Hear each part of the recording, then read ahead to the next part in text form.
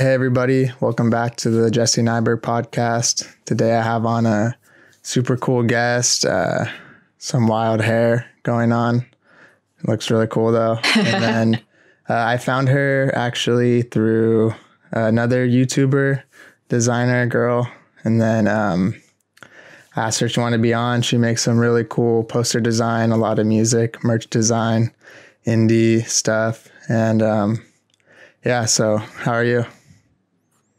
I'm good. How are you? I'm doing pretty good. Where are you from exactly? I'm from Baltimore, and I grew up there and I went to school there, but I moved to Manhattan about a little over a year ago. So I've been living here, but I go back and forth between New York and Baltimore. Oh, okay. That's kind of close, right? Or not really? Yeah, it's like 3.5 hours by train. So it's not like super far, but it's not like really close. So what school did you go to in Maryland? I went to MICA, Maryland Institute College of Art. Oh, okay. It's like the only art school, I think, or art college in the city, but it's also the oldest. Fun fact. It's like 1826. Because I know they have established. So they have what's it called, like RISD or whatever around there, and that's like RISD is in Rhode Island, right? Yeah, Rhode Island, but that's like the Harvard of art schools. Yeah, it's interesting because an actual Harvard or Stanford or something doesn't really mean anything for like a graphic design degree. It's just kind of going to another normal school. Surprisingly, Yale is like the top school for photography. Yeah. It's like a really hard program. So when because I majored in photo, everyone was like thinking about doing like grad school at Yale. And it's just really funny to think about how one of the Ivy Leagues is like, it's like one of the top contenders for like photography. Yeah, one of my professors, and I went to CSU Chico in like Northern California. And one of my professors, his name was Frank. He went to like his master's is from Yale, and I don't know, it was like communication design or something. And he had when he was there, it was like Paul Rand was like a professor and shit, and like all these like super OG designers. And I guess him and his wife was another professor. They would always say like, "You guys have it easy." They would just like bring us up in front of the whole class and like tear us apart for like an hour, and everyone would cry and stuff. So that sounds intense. So, anyway, how did you get like into designing and stuff if you started with photo? So I got my degree in photo, and then I kind of moved to New York, and I got a job doing like digital content creation for beauty and skincare marketing agency. And so I was doing like a bunch of social media stuff for them. And so that was like a bunch of social media, like Instagram stories or like quick design videos and like sometimes product photography. But then after that job kind of fell through, I ended up getting sucked into healthcare for like the money because I needed something stable to like keep me in the city. So I was working like a really crappy like desk job, and it was not creative at all. So I would just be doing like operations and like really like things that I just like hated. And so there was no time to do like photo stuff. So once I would get home from like a 9 to 5, I was like, what's something I can do that's like creatively challenging and like something that I can do for my portfolio? And so I had friends who were doing work for bands. And so I was like, oh, what if I just start like making posters for fun? And like, because I had like some design background. I was designing like photo books and stuff in college, and my thesis was kind of design based. Like layout design kind of and stuff. Yeah. And so I was like, oh, these people are doing like cool poster designs. Like I'm going to try it too. And so it was like trial and error, Photoshop, and just like every day is like making a poster, like, I don't know, just have something to do. Mm-hmm. So you're like, you went to school for photography, and then all your design stuff is mostly self-taught and like online resources? Oh yeah, all of it. Yeah. I started doing like officially like moving from photography to design, like it's like around this time last year, actually. So not long at all, but sometimes it's like weird. Yeah, I feel like I have like imposter syndrome because there are people who like went to school for design, and not that you have to go to school for design, because I don't think you have to, but it's like weird because I feel like I've accomplished a lot of cool things in like the span of a year. Yeah. And I'm not even like I still feel like I know like 10% of like what other designers know. And I feel like I don't really know like everything that they do and like all the cool like tricks. Like I don't even know how to use Illustrator and like all that weird stuff. Like feels I feel fake, like you have, I mean, that's impressive that you've done all that. And I've seen your stuff online, considering you've done that in like a year basically, because that's the harder part to learn, all the composition, and like you have a really unique style. And I feel like you've worked with these super cool clients and things. And yeah, even if you're saying you may need some of the technical skills or something like that, or an Illustrator or whatever, that stuff is all a lot more objective. Like you can learn that at any time. It takes a long time usually for someone to learn like aesthetic and things like that, that I think probably the photography background gave you the right like approach or mindset to designing. Yeah. I also just feel like in art school, you see so much art that like, and I feel like with design is everywhere. So like we see it and we pick up little things that we like, and then we sort of incorporate it. It's like when you open up a Photoshop document, you're like, all right, what have I seen before that I liked? Your brain like sort of racks through every cool design that it's ever seen, like picked up like little techniques and stuff like that. So I feel like everyone can be a good designer if they want to. It's like a muscle. You kind of need to like keep working on it. Yeah. When you were saying you did like every day or whatever you were saying after your job, a lot of people don't have the discipline or just like the, I don't know, mental like bandwidth to do that sometimes after working like a job. So if you don't have a job that fulfills you and you're not driven enough to do it on the after hours, it's going to be really hard for you to get better and things like that. Yeah. It's like you have your 9-to-5 job that like keeps you paying rent and like it gives you food and stuff. But then like the real job and the real work is after that job ends. Unless you work at like a super cool agency or something, you know? Yeah, but that was not the case. Yeah. Luckily, it was not like a super draining job. There were hours where I was just sitting there doing nothing because it was like I don't know how to explain it, but it was like a weird like assembly line sort of job where like we would have this queue of like work that would come in to the document, that we would like sign it out and then work on the PDF, like 5 edits and then send it back. And then you just like wait around for the next thing. So it wasn't like labor intensive.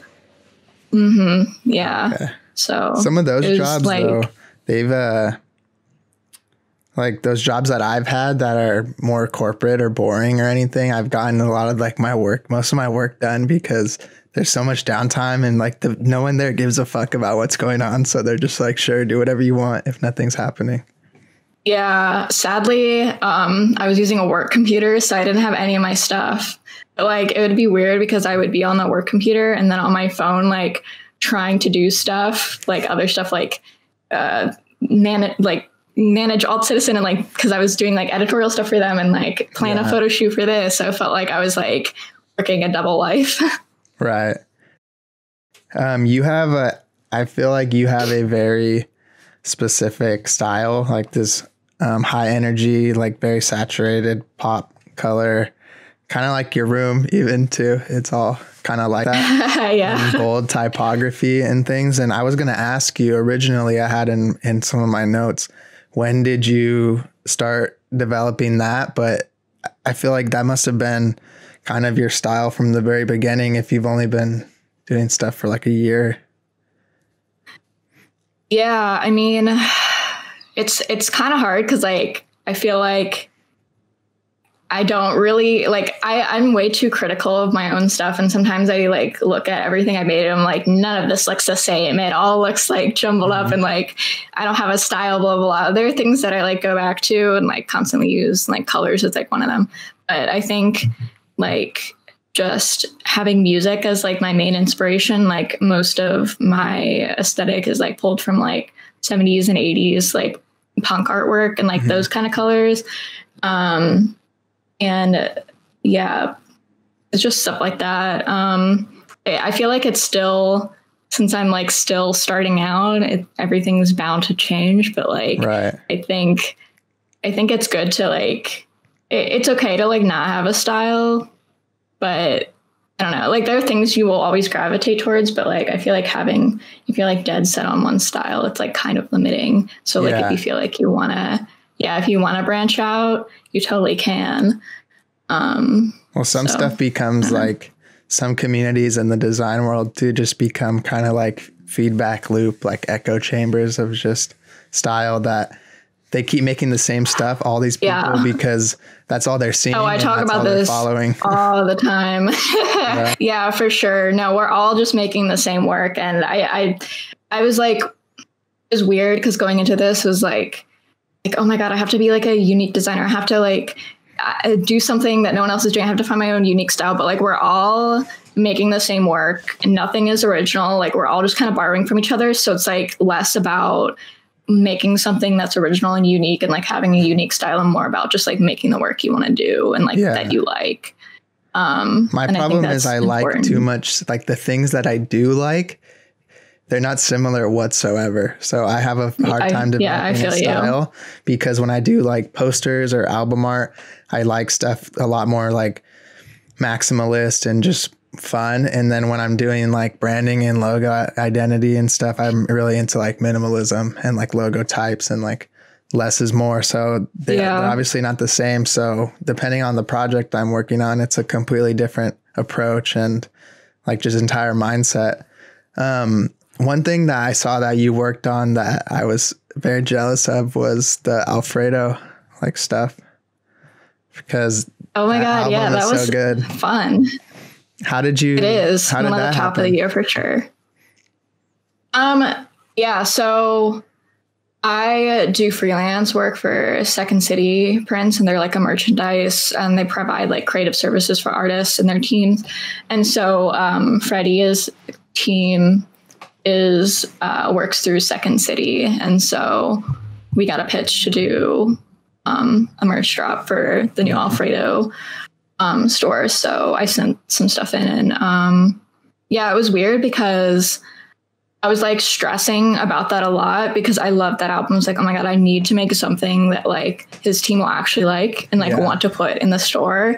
And so I seriously made something like 2 days before everything was due. And I was like, I don't even know, like I'm sending like 2 or 3 things. Let's hope one of these gets picked. Mm-hmm. And it was cool because I just like remember where I was and I got that email and I was like, yeah, he wants the shirt. And I was like, yes. Yeah. And it has my boyfriend's handwriting on the back. So it's like even cooler. Cool.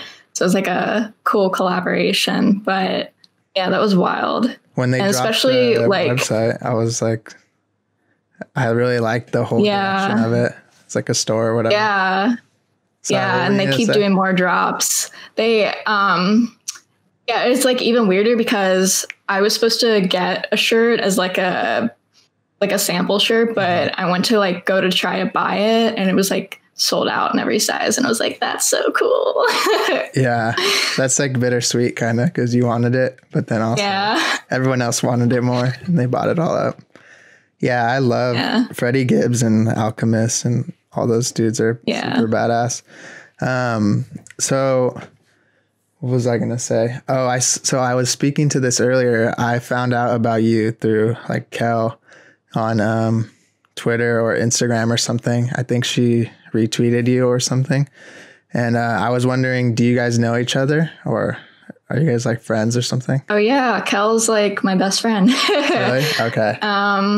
Yeah. We talk like every day about all things design, music. But yeah, we're kind of like really close in that way, which is great. Okay, that's cool. Because I know some people I know online and see other people who know each other. Sometimes I don't know, like, if they're friends or she just really liked your work too, or you guys are like work together or whatever. Cause I saw that, I think she worked on some of that stuff as well. The Alfredo stuff. Yeah. We both work with, Second City. And so. Okay. So that's cool. The same merch company. Yeah. Oh, okay. And, so I noticed that also you have like a super high interest in all the like new wave and indie and like old type of music and all that. And you have like a page also with like vinyl and things like that. I was looking at. I wore the my Lou Reed shirt and kind of inspiration with the Amazing. theme. So is there anything that you've been listening to lately or have discovered recently that we can give to the viewers while they're designing? Ooh, let me think. Well, it's funny because like a long time ago, my boyfriend was like, oh, like, I don't get the Talking Heads hype. Like, I think they're overrated. And now he's been like on a kick with them. Yeah. And so because of that, it's kind of brought my love back for it. So like my go-to design album is the live Stop Making Sense record. Cool. It's like my comfort album because so many of the songs on there are just like so much better live. There's so much energy and it kind of keeps the momentum going for design. But yeah, I feel like there's a good Talking Heads record for every kind of design mood. So yeah, they have a very good sound for continuity and like flow when it comes to like listening to an entire album all the way through. Like there's obviously like peaks and valleys with like David Byrne's like eccentric self. Sometimes it's like something will just be real weird all of a sudden out of nowhere. But for the most part, their sound is very comforting. And like, do you mostly listen to kind of that type of music when you're working, or do you listen to like podcasts or anything like that? Yeah, I mostly just mindlessly listen to music. I actually like, I don't really listen to podcasts ever. Like I think like if I were to listen to a podcast while trying to design, I feel like it'd be too much going on at once. Someone's trying to like speak to me and I'm trying to like understand the conversation of like what's going on while I'm trying to design something. Whereas if it's like a melody or like something like that, it's much more easy to like stay focused. Most of the time it's like energizing music too. So it's pretty mindless. Yeah, I find that my catalog of music when it comes to like when I'm working is very different from what I would listen to outside of work because I get really distracted by any type of like even lyrics, you know? So I really like listening to like house or like jazz or just things that have a lot more like background to them and it's not going to distract me because if it's like hip hop or punk or hardcore or anything like that, I'll get like too into it and then I'm thinking about the lyrics in my head. And same with like what you said about listening to the conversation. I feel like it will influence whatever I'm doing. I'll start writing those words or something in like my type. Yeah. Most of the time, if I'm like designing a poster for either just for fun or like for a client, like I'll listen to the music of whoever I'm working on and it just seems like appropriate. So I do that. That's what, the guy that I interviewed for my last podcast named Stigel, he does a lot of redesign of album art and things that are kind of like in his style. And he told me the same thing, that he listens to whatever artist that he's working on. And I never really thought about doing that. But when he said that, it makes sense because obviously you want the art and like the branding to reflect upon like what kind of sound they have and everything. Yeah. It kind of helps with clients too, because like just kind of get a better idea, like especially with just like their energy. Sometimes you can match like colors and like aesthetics like that. And so it's like a good little tip if anyone like needs help with that. Right. So you've been living in Manhattan, you said? Right. Mm-hmm. Okay. How has it been over there? Like with everything going on, has it changed the way that you're working a lot in like post or during COVID, however you want to call it?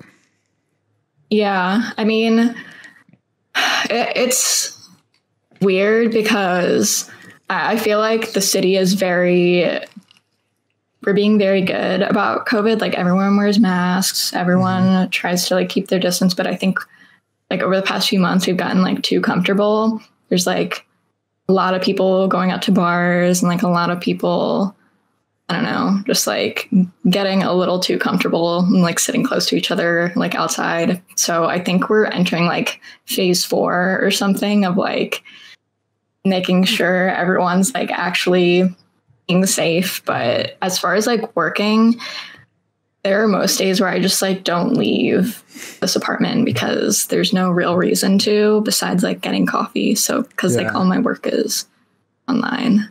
I feel the same way. It has changed some of my workflow and things, but at the same time, it really hasn't because I did a lot of work from home anyway. So, but now it's funny because I work my day job. It's a day job, but it's still like heavily design related. It's not like insurance or whatever, but I find myself, it's funny because I'll get off work and all I do is just like move something away from my screen and open up like another screen. And I'm just kind of in this office like chair all day. And if I don't make an attempt to get up and like go walk to the store or get coffee, like I probably won't, you know, I'll just sit here all day and look at the screen. So did you do a lot of your work at home and things before that, or were you working with this like merch company in their office or something? Yeah, well, it's funny because I had the healthcare job until like the beginning of February and then I quit. Actually, I quit around the time where it was like the worst timing ever because I quit and then a week later COVID That's popped what I did. It was really not smart, but it was, I mean, how the fuck was I supposed to know? But it was just, so I quit. And then it kind of, COVID like forced pretty much everyone into like freelance. It's like either you were furloughed or like you suddenly like have to be freelance. And that was, I feel like March, April, May were like really difficult for all of us because we're all like either trying to sell our art to like everyone who doesn't have any money or like trying to get jobs and nobody was hiring. So you have to like, we were like getting creative. So a lot of it was just like us posting all the time, I'm available for work all over Twitter. And that's when like one of the creative directors for Second City reached out and was like, hey, like should do some like freelance stuff for us. So that's when that started like back in March, which is funny because I made my first like merch design for fun in March. So it was like, I don't really know how I was recruited for that team, but God bless them. So yeah, that's really cool. And that's very impressive. And like you obviously like developed enough of a style, or like they were attracted to you in a specific way to hire you, because a lot of people I know, they would be like, they definitely did not get hired after doing like their first thing, you know. It took like quite a long time to get to where like they felt they were doing like super cool stuff or whatever. So do you mostly just do, is most of your stuff merch design and like poster design right now, right? Yeah, I mean, mostly because of COVID, artists are looking to put out merchandise, and a lot of album artwork. Sometimes mostly like art direction for like social media stuff. Like sometimes, like I just did some stuff for 2 indie labels where they're like, we need some Black Friday like social media stuff. So it's like small things like that aren't just gonna like bring in the big bucks, but are like, like labels love that stuff. Like they always need that kind of stuff. So really anything that like pops in the inbox for emails. So it's like doing that. It's like merch drops, and then also like doing my own designs and then like dropping that in my merch store. Cool. Yeah. Do you have like a favorite client or type of artist that you've worked with since you started? I don't know, because I like the I Kier feel thing. like It was super cool. That like I think that thank represents you. your entire brand in like that one little type. Cool. Yeah, I don't know. It was funny because that came from an era where like from March to like May, we were all trying to get creative with like how we were going to pay rent. And my way of doing that was like creating bootleg like band t-shirts. And so it was just like me like making a bunch of like fan made like t-shirts and selling them. And so I was just like sitting on the couch and I was just like, what if I made a Cure one? Yeah. And then I feel like sometimes like the best ideas are born from like boredom. Yeah. And then it became a whole thing. Do you have, speaking of that, how have you been kind of trying to stay motivated and inspired, like especially without not being able to go anywhere and just kind of being in the same little environment all the time? Is there any specific things you've been doing to keep that like passion? I think one of like the coolest things just like working in the music industry is that everything you do is like so exciting. Like even if it's for like the smallest artists, you're like, yes, I love doing this because you're going to love it. Your fans are going to love it. And like all this stuff. And like, that's the exciting thing about it. So I feel like if I'm even just like working on commissions, like that will keep me motivated.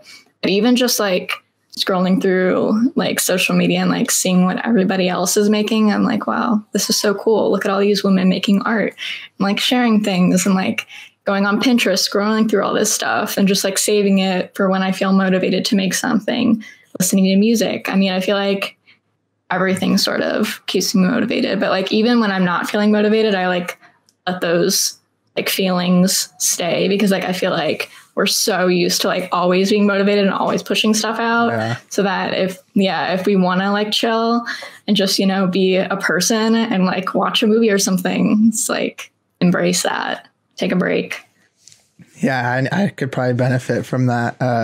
I find myself, it's kind of, sometimes it's like a toxic trait that I have, but I find myself, no matter what I'm doing, I'm like, all right, well, how could I like, I don't know, like sell this or make this into a thing that I promote? And it's like, you're just doing a hobby, like just do it and don't worry about trying to like brand it or anything like that. That sucks so bad. Especially, I literally just talked about this with somebody not that long ago. It's like all of us, like all designers right now, especially like trying to like make something and it's like, okay, well, how do I profit off of this now and sell it so I can make money to live? Yeah. And it's like, imagine design not under capitalism. It would be so cool. We'd just be making shit and nothing would matter. Yeah.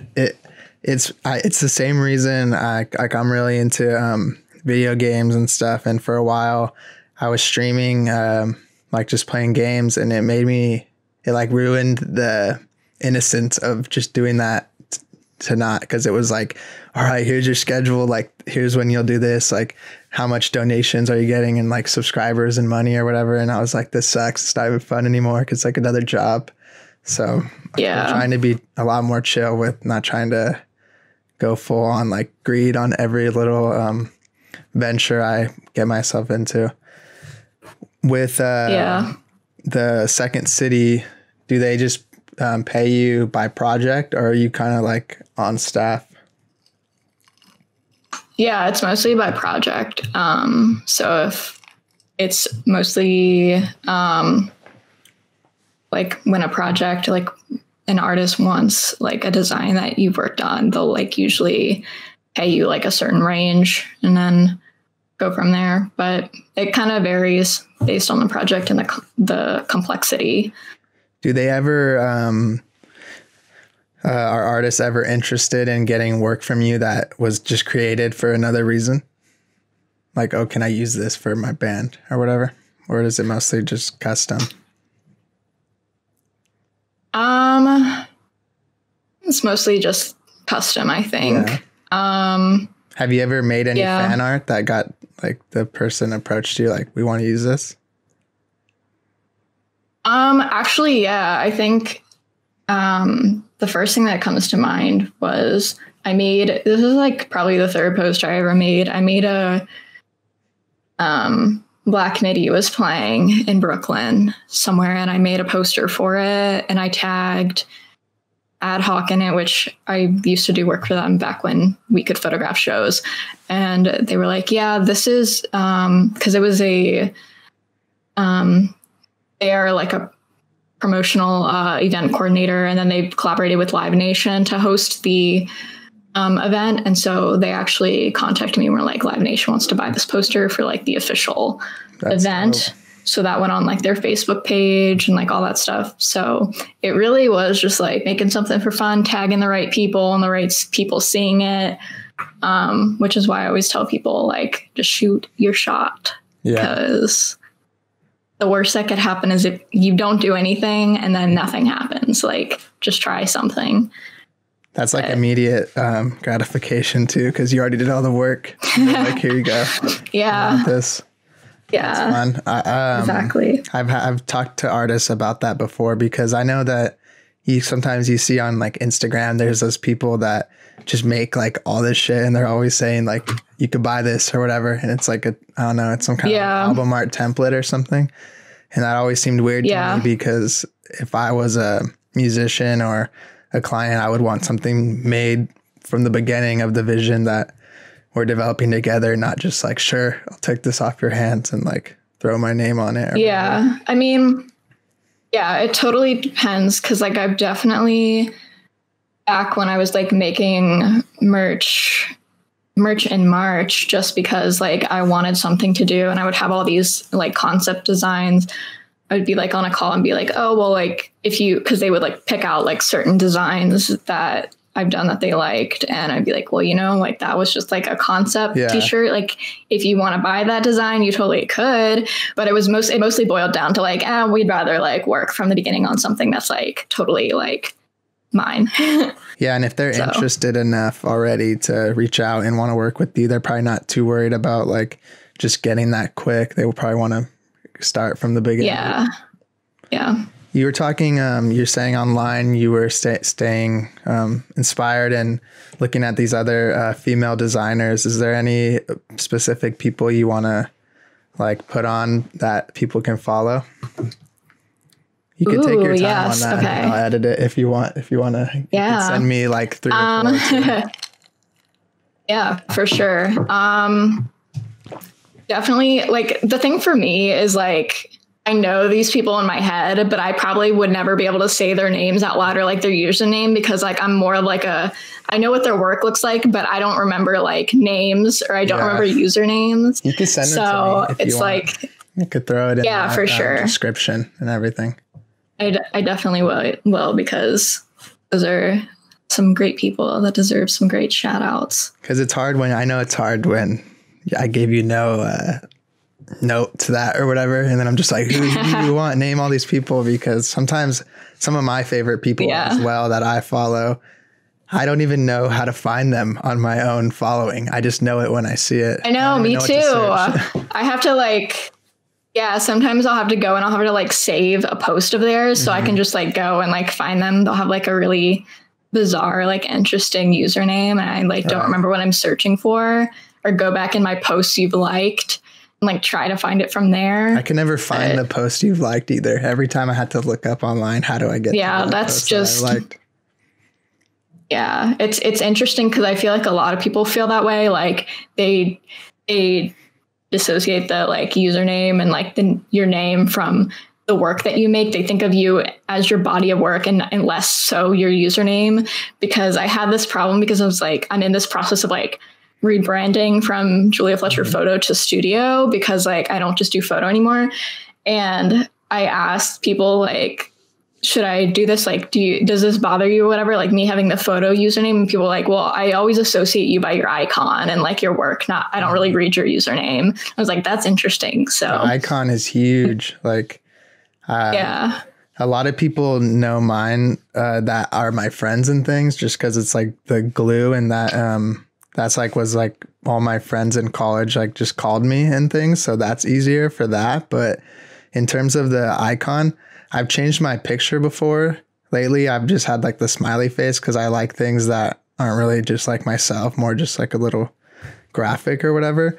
Yeah. And I've changed this stuff in the past, maybe like every year or whatever. And people are like, I couldn't really find you anymore. Like I couldn't see the little smiley face at the top in my stories. So I didn't know if you weren't like making anything. And it's interesting because I feel like a lot of that you don't think about when you're like, some people have ridiculously long names or like super cryptic things that I'm never going to be able to search, and they're super talented and I want them to get all the success that they deserve. But if your name like starts with numbers and things, it's hard to just get that in the suggestion or whatever. Yeah. Yeah. Or you have like a different alias on like every different social media. It's like confusing.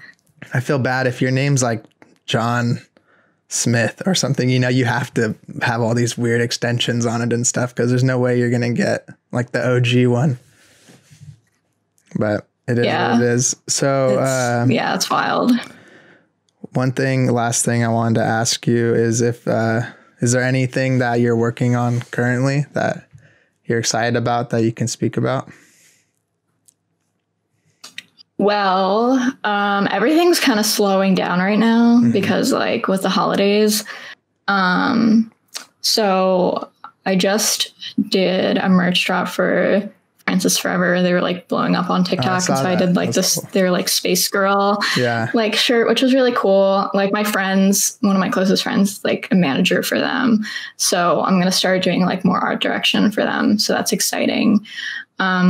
That's probably like the only thing on like the horizon right now. Like other things would just be like various album artwork I've done for like some smaller indie artists that like drop like the next few months. Like that's the worst when you're like working on like a merch item or like album artwork and you have to wait several months for it to drop.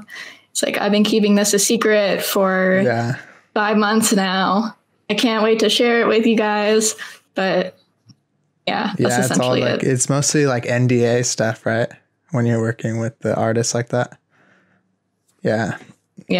It sucks because I always want to, you get so excited, you want to put it out like right away. And they're like, all right, well, we're releasing it in spring. So you're going to have to wait.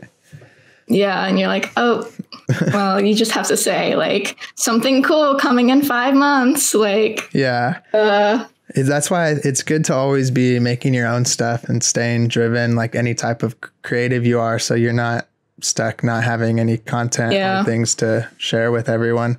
Is there any for sure tips or advice you would give to anyone that's trying to get into working with musicians or artists, merch design, anything music related? Me and Kel talk about this all the time. And like, I always tell this to people who like either message me or email me to like manage your expectations for things, because a lot of people, they're like, okay, I want to design and I want to design in the music industry. And then they're just like immediately like, I want to design for like, I don't know, like Harry Styles, like immediately. And I'm just like, that's not, let's be a little realistic here. You got to start, like, make sure you got your portfolio and everything. And like, make sure you like have these real life, like connections with smaller artists and like build like real client work and like stuff like that. And then you can like, it's because music industry, like working in that kind of stuff, it's all about like who you know. It's not really by luck. Sometimes it is, but like it is mostly about who you know, and then they hire you based on like referral. So a lot of networking is helpful, but reaching out and working with smaller indie artists and then kind of building your way up from there. But definitely managing expectations. That's a great one. I think a lot of people have a, what's the word? They're like something kinder for delusional is what I'm thinking of, but they come in like, I know these people that have been working for 20 years and they're barely getting into working with people of that caliber or whatever. So it's smart because if you have lower expectations, you're more likely to feel satisfied when working with these smaller things and stuff. So. Yeah. And like sometimes I feel dumb like saying that because like I feel like so much has happened for me like in a year and I feel like very grateful for that. But it was just like I don't know, like in a way, it's just like who you know and also luck. It's like a little combination of both. So when anybody asks me like, how'd you do it? I'm like, I don't know. Like I have no advice for you besides like just working on it and just being persistent, and being motivated and just keeping at it, because that's all you can do. It's better than not doing anything at all. Right. Yeah. And what you were saying, if you're even more want to look into some of that stuff, Kel put out that music client like PDF thing. So I'll try to put that link to her website as well into the description. Is there anything else that you want to plug, or what are your all your names everywhere and things like that? Okay. Yeah. My Instagram is Julia Fletcher Photo, which will eventually change once I rebrand, but nothing to worry about right now. Twitter is Julia EF _ because I can't fit in the full thing. Yeah. Yeah. Those are pretty much and then on YouTube, it's just like, if you search Julia Fletcher, it should come up. But like, I use my name for everything because like, I don't know, it's more of a professional thing and like a business thing. I'm not someone who can come up with like full usernames. I think my TikTok is like alt Miss Frizzle or something, but other than that, like, you know, it's just my name. Okay, cool. All right. Well, thank you. I appreciate you coming on. It's really interesting. Yeah. Thank you this is my first podcast. So well, very exciting.